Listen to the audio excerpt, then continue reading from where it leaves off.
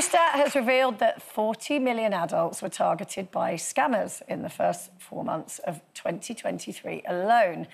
But when it comes to diet scams, it's something that's affected the majority of our panel. Now, Sue, I think you've spoken recently about this, haven't you? I felt I had to do a video on Instagram because this scam company has been selling these diet gummies on the back of my name, saying, this is what I used to lose weight. And I think it's something that happens to a lot of us. It's like, yes, I did lose weight last year. I decided to give up the booze and I went on the jungle. This year, I have not lost weight through gummies or through any diet at all. So I've had a really bad year. I had a hysterectomy in March, and then a few weeks ago, I ended up in A&E. I don't need to go into the details, but it was a scary, scary time. I had surgery and ended up in intensive care. Wow. So there is no diet, there are no gummies, and I am incensed that these companies prey on people's vulnerabilities and use our name. People spend money, I presume, buying these. A lot of money. Yeah. One lady had spent £160 buying this, and I felt awful. And what can you do about it? Nothing. Nothing. Why? Because it's not deemed to be a publishing platform? Because the companies keep... It happened to Coleen and I a few years ago.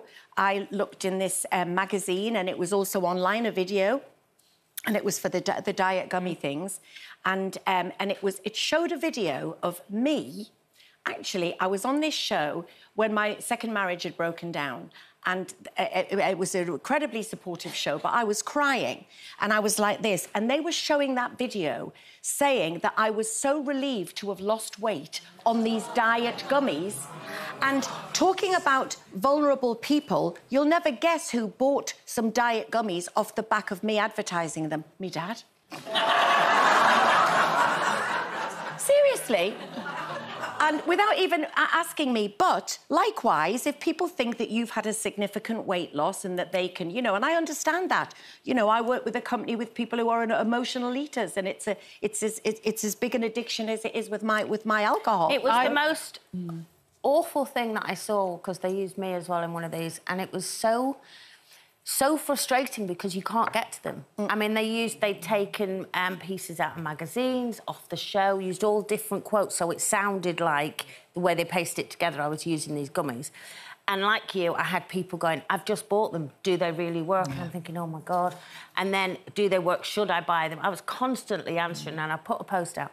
And then we tried to go legal with it, didn't we? And, of course, they don't exist. Yeah. So I can't find them. They have a PO box in the Netherlands or somewhere, and they just close the company down and reopen under another name, and nobody ever does. And what it does do, though, for me, that annoys me, is it highlights this obsession that we still have with what we weigh and people's desperation and how have they done it and what have they done. I don't care what anyone said. I've been someone who's been big, and I've tried everything. And equating looking well to looking thin. You know, I've nearly, you know, I've been seriously ill, but I look amazing. Is that that's the comments you've had from people? That's the comments I've had. I mean, I'm actually trying to put on weight at the minute because for me... Your bum? Only on your bum? The NHS have brought me a cushion round to sit on because I've got no bum. Seriously. But I want to put back on weight. I wish I could help choose. You with that. I am an expert. I'd like to choose... I'd like to choose, though, where I put it back on. I'd like to go into a shop and they sell things, food that you can just go in and buy a Victoria bum cake. Yes. Or boob burgers. Yeah. So, as I'm putting it on now, I know where I want it to go, on my... But how do you feel about people commenting on your appearance? I think if you've struggled with your weight, that it's a very sensitive area. Women are the worst. Women, I mean, very innocently say, oh, my God, you look amazing, you've lost weight. What I hear is, I looked an absolute dog before. Yeah. And what about you, Cole? I'm the opposite. If I've lost weight and gone to the hell of losing it, I want everyone to go, oh, my God, you've lost weight, you look fabulous. Because I'm not going through that trauma unless I get some recognition. I want what me and Den once had in the past of, oh, she's gone too far. No, we don't want that, but we did at the time. We don't want that. It was my best headline. The magazine...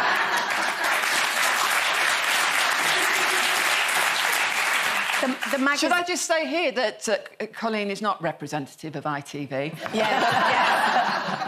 The magazines can be very cruel in their lack of subtlety. You know, they'll say such and such a body celebrates their curves on a beach. They mean she looks fat, is what they mean. And then that person loses weight, and then it is all, oh my God, stop now, you've gone too far. It's about changing your relationship with food, but it is about educating ourselves to stop equating looking good with how much we weigh. And I'm as guilty of it.